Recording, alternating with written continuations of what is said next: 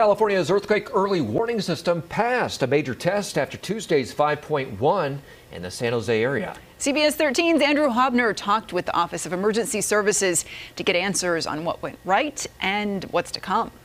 A first-in-the-nation system passing a major test. We're very excited to say that the system worked as we expected it to. California earthquake early warning system sending out notifications to over 2 million Californians ahead of Tuesday's Bay Area quake.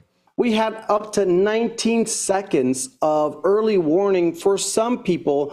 But there is still more to achieve as the state doesn't have a deal with Apple and their products. At this time, we don't have an expected time arrival for this capability within the Apple ecosystem. In the meantime, OES is asking Apple users to download the MyShake app. The app provides the opportunity for all Apple device users to be able to still receive these, critical earthquake early warning alerts. The app notified 95,000 people on Tuesday of the earthquake and has been downloaded 108,000 times since. This system will save lives. We know that for a fact. As OES hopes that this is just the start. We're seeing this a little bit like a watershed moment for not only the MyShake app, but also the California earthquake early warning system at large. There's future plans, hopes of automated alert systems within buildings or on bridges, but right now, OES wants to see its systems work. It's much bigger than that, but for now, we are very focused in bringing the alert and warning